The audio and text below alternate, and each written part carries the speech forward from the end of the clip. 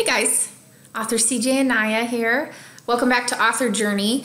Today we're going to talk about an aspect of Kindle publishing that I've had a lot of questions about, especially from single moms and stay-at-home moms who are wondering if what I'm doing is actually helping either supplement my husband's income or quite possibly, you know, if this is something you can really make a career of when it comes to Kindle publishing, making money online.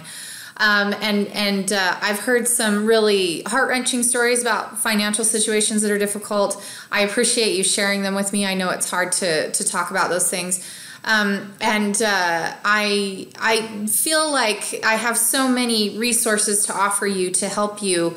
But I also want to share my story with you and kind of what I want to talk about right now. If you're looking to publish on Kindle, but you don't necessarily feel like you're a good author, there is an online course out there that I have taken that I think is super amazing, and it's called K-Money Mastery. And it was created by a guy named Stephen James. And I've met him. He's a stellar guy, got a lot of integrity, genuinely wants to help people. And his products and his online courses, I've bought 2 of them, and they're fabulous. And they really taught me a lot about marketing on Kindle, about finding your niche in Kindle, whether you want to publish nonfiction or whether you want to publish regular fiction, how to optimize your Amazon sales page to get everything you need out of it, to get people to find your page. He covers a lot of stuff, and I want to go over that a little bit, but just a little bit about me. I've told you guys that I originally started out as a singer and a songwriter, and that when I wrote a book and joined the writing group, you know, I told you about that, how that worked in a different video. And it was for fun. It was something that I could accomplish, something for me, because I am a stay-at-home mom, and I love being at home with my kids, and I'm fortunate that I can do that and that my husband's job allows for that. But sometimes you need something for you, and you need to be fulfilled. And so I really wanted to perfect my writing. And so it was a hobby at first. You know, I got traditionally published. I published my book. That was huge for me. Did the querying, did the agents, did all of that, and found a publishing company that wanted my stuff and thought that it was good enough. And I thought that was great. But something happened a couple of years ago with Joe's job and I've always known that his job is dangerous because he's an electrician at a mine, a journeyman electrician. And so he deals with high voltage and things can happen that, you know, if certain people aren't following safety procedures, accidents can happen, and people have died before or been, you know, severely injured. But Joe came home one day and he had been part of an explosion. One of his co-workers had done something, and I'm not going to share the details of that, but, you know, the explosion rocked just up above Joe. He hit the ground and he could feel the heat on his back. And when he came home and told me that, I just sat there thinking, we've got to do something else. We've got to make a change. And so that's when I really took my writing from this is a hobby, this is fun to do, which it is, and I still feel it, to how can I make more money online as a stay-at-home mom with all my kids, with this skill that I have. And so I really started researching that even more, you know, thinking that all the books that I already had with my publisher, they were going to have to stay there with her, you know, because it was a contract. I had a contract. I didn't have my rights to my books. So that was a little frustrating for me, because as I started researching marketing, as I started researching how to publish books on Kindle, as I started researching different ways to speed up the process, and I realized I had very little control when it came to being traditionally published. All the things I was learning, everything I wanted to do, I could not implement. But I kept studying, and I stumbled across this K-Money Mastery program that just blew my mind. It taught me so much about marketing, about taking my books on there, and then I realized that it wasn't just for authors. And I think that's what I want to stress here, is that K-Money Mastery is for anybody who wants to be an entrepreneur, wants to make money online. You don't have to be an author. You don't have to know how to write, because a huge part of this program is teaching you how to outsource the writing to ghostwriters, essentially, to freelance writers who can write a 30-page book on meditation, or write a 30,000-word novella that is a romance, and there's specific agreements and things that you can do.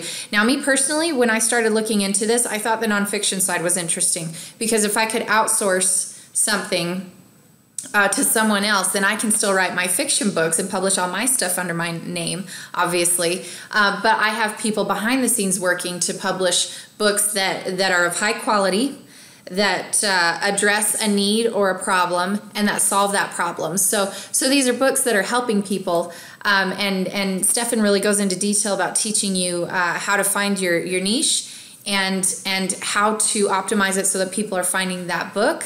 And so I was learning all of these amazing things, and I wanted to implement them, especially with my own books that I already had written, but I couldn't. And so right around the time, because of this contract, right around the time that I started going through this video series, this online course that Stefan had created, something happened with the publishing company. I was able to get my rights back. That never happens because I'd only been with them a year. That rarely happens. So be super careful if you're an author watching this when it comes to signing contracts, okay? But I did get all of my rights back, and man, I took all of the marketing advice that Stefan had in that video, and I put my books up on Amazon on Kindle, and I went from making about $300 a month with my traditional publishers to that first month, and I'll show you this. I'm going to show you my sales spreadsheet from, it was February 2016? Maybe it was March 2016. I'll have to look at the date. But from making, a little over $300 to a little over $2,400, so almost $2,500. That was huge for me, especially when I started out. I just didn't expect to make money, period, writing anything, because it was just fun. And then things got real with Joe's job, and I just didn't want him to have to be in a situation that was dangerous anymore. So the goal has been to supplement his income, so he has to work less overtime, and to eventually, phase out that job so that he can pursue what he wants to do, which is designing basketball shoes. He's an amazing designer. And so I really took this challenge to heart, and I followed every single thing that was in the K-Money Mastery program. And by doing that, by just following the marketing, because I wasn't really interested in the outsourcing aspect of it yet. For me, it was all about control. I was writing it. I was publishing it. It was under my name. That's what I was going to do, which is why I'm telling you that this isn't just for authors, because there's a whole section for people who don't necessarily have time to write, don't have the inclination to write, but can still hire other people to do it and then publish those books under a pen name, but still under their account, and they get those royalties.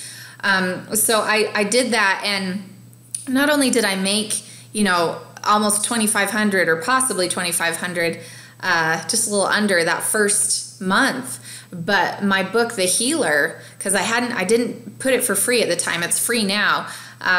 My book, The Healer, was an Amazon bestseller for 3 months in a row. And that's hard to do. It's hard to make when you're an obscure author and you don't have I didn't have a mailing list. I had nothing. I had no following. It was just family and friends. When you're an obscure author who doesn't know what she's doing, to be able to stay on the Amazon bestseller list in a category where it's young adult fiction, I mean, for 3 months in a row, that's hard to do. So that was impressive, and that's when I knew it worked, and I started to go into the other aspects of what Stefan had to offer. And he teaches some pretty darn amazing things about outsourcing.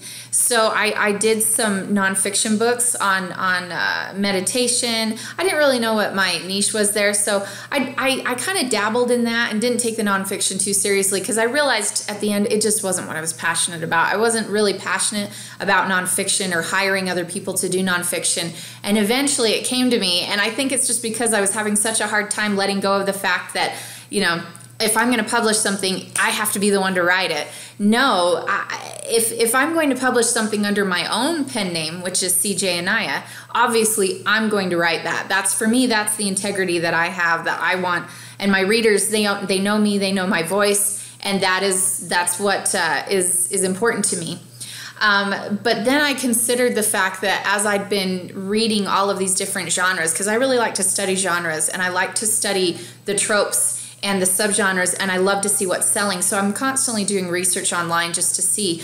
I realized that there were series that I could actually outsource and not, put under my pen name, but that I could outsource as fiction and put them up on Kindle Unlimited and get paid for people who buy it and also people who read the pages. Because if you enroll your books in Kindle Select, you get paid for every time someone reads your page. Each page you get paid. Yay! So that's a really nifty source of income right there.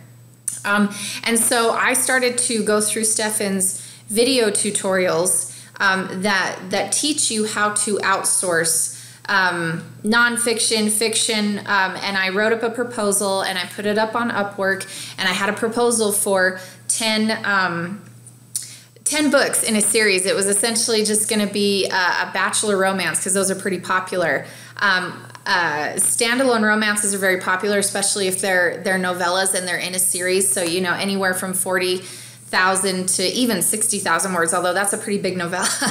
If you have those in a book series, and then start putting them out and then do pre-orders for the next books, you can build buzz and people can get really excited about it. But what's great is that you have someone else working on that while you're working on your own material.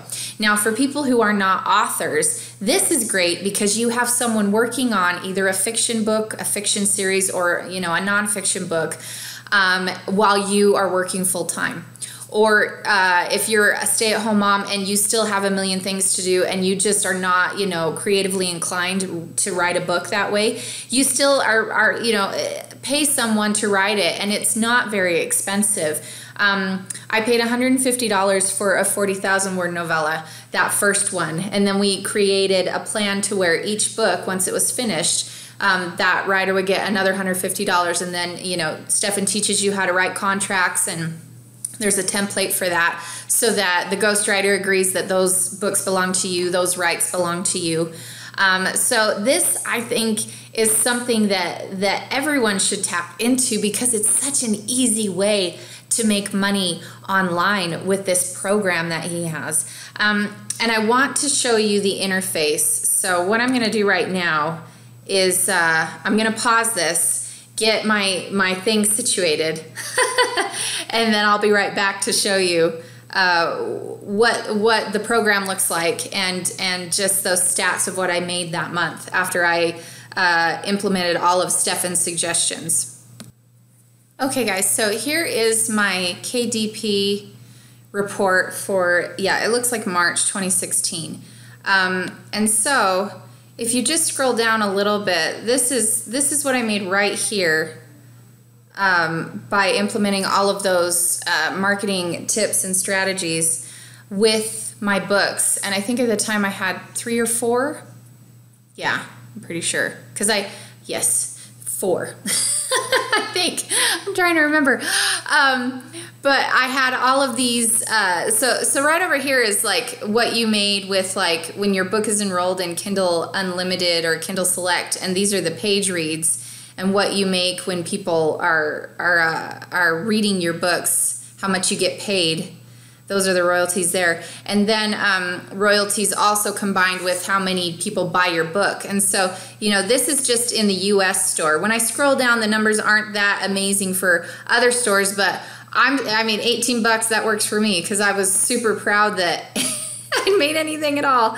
So, it goes through each store. And I really wasn't trying to promote across all of the stores. I was just, I think it's harder in India to sell books unless they're either, 99 cents or free or something like that. Although that market has really been opening up quite a bit. So that's really cool. And so here's another, and then I wanted to show you just the interface of K-Money Mastery. I'm not going to go and show you the videos, obviously. That would be dishonest because I don't want to rip anybody off. I don't want to rip Stefan off. Start showing his videos when he's worked so hard on them. But this just shows you kind of what the homepage looks like, what you can expect. These are students that he has that really put what he taught them to work. You know, someone's making $3,000 per month. And what's interesting is most of these people, in fact, I think all three of these people, from what I remember, are not authors, okay? So this is why I'm telling you that anybody can do this and anybody can make money online through Kindle publishing. So I'm trying to, you know, help all of you understand that if you can learn how to outsource the fiction and nonfiction books, and then just, you know, learn how to create the contracts and make sure that you receive the royalties and that you have the rights to all of this, that's great. Now, some of us authors, you know, some of us who know what it takes to write a book, we're sitting there going, man, who in their right mind would write a book and only get paid $150, because we know the potential of passive income for that written work. Once you write something, you've written it once and it's done, and you can put it up on Kindle, and then it keeps making you money over and over again. It's great passive income. It's great intellectual property. So in my mind, I'm thinking, man, I would never in a million years do that, because I am an author and it is what I do, and I know the potential of what I'm doing. But for other people who have a ton of time and are on Upwork.com and can whip out 2,000, 5,000, even 10,000 words a day, it makes sense for them to do this, to get a project, whip out a nonfiction book that's 5,000 words, make $150. You know, it makes sense to them. It's harder for me to wrap my brain around it coming from that end, but I'm just glad they do it, to be honest with you. I'm not going to question it. If they're making a lot of money doing that, that's great for them, and I'm excited for them. But for me, man, it just makes more sense to continue to write my own books, publish them under my own name, and outsource other books. And get those published under different names, because obviously anything I write, you know, is mine, and anything that is outsourced is just going to be under a pen name that I don't claim I've written, because I haven't. So, but I still have the rights to it. And that's my own personal moral code, I guess you could say, with writing. Other people will think differently, and that's totally fine, however you want to do it. So yeah, this is just all of this. And what's cool is that he has, you know, upgrades to where if you want to be a part of the Facebook group and learn from other people who are taking the courses just like you, then you can. And then you can enroll in a monthly membership where you're getting new content and new videos every month, and that's amazing too. So you're staying up to date on what you can do. But you know, if you're looking to make, I don't know, $500, $1,000, $2,000, I mean, some people have even made $10,000 a month doing this, like this dude here. This, what, Lars? Hello, Lars. Good laws. 10,000 per month. And it's fun to listen to these testimonials. It gets you pumped. So anyway, I wanted to let you guys know that everybody has a why behind why they're making money online. What motivates them, or what the catalyst is for getting them to look for ways to make money. Mine's very personal. Obviously, I think everyone's is, but you know, we really wanted to not only have Joe be a part of something that wasn't dangerous, because it still is, but also so that he can eventually do what he loves, which is designing shoes. So figure out your why. Figure out what you think you want to do with the money that you could make, you know, whether it's to better your life, better your family's life, have more time with them. For you single moms, I know that a lot of you want to be home with your kids. Some don't. Totally cool. Whatever it is you need, think about the why and let that be your motivation, and look into this. Now, I'm going to put the K-Money Mastery link in this description below. It is an affiliate link because I'm super passionate about this, so I do make a commission. I want you to know that. And this is, you know, another way that I make money online. So I've found various ways to do that. But I never ever promote anything that I don't firmly believe in, and anything that I don't use. I use this constantly. I go back and refer to this, the tutorials, if I feel like I'm not remembering something. I will go back. I do that all the time. And then it's just about advancing after that and moving forward. So I hope that this video was helpful. I hope it helped you to get to know me a little better. And for any of you people who aren't authors, I hope it also made you realize that you can do this without ever having to write a book, which is cool. So yeah, make sure you click on that link, check it out, see what you think. And please comment below to let me know if you do get it. or to let me know if you have any questions. But I would love it if you got it and then let me know how your journey is with it. Tell me what you found was great about it. Maybe any difficulties that you have. Sometimes people just feel so overwhelmed and they're not very motivated because it's like, oh. But the great thing about Stefan's videos is that it's very step by step, and after each tutorial he has you do something, some kind of action step, to where you're doing just one task to get you closer and closer. It's a little bit like homework, and I like that kind of structure. So after each video I would do exactly what he said, and I would go find decide the niche I wanted to write in, or I would pick a title or whatever it was that he directed me to do. Just follow it and you will find success with it. That's all for now. We'll talk to you guys later. Thanks for listening to this. Bye-bye.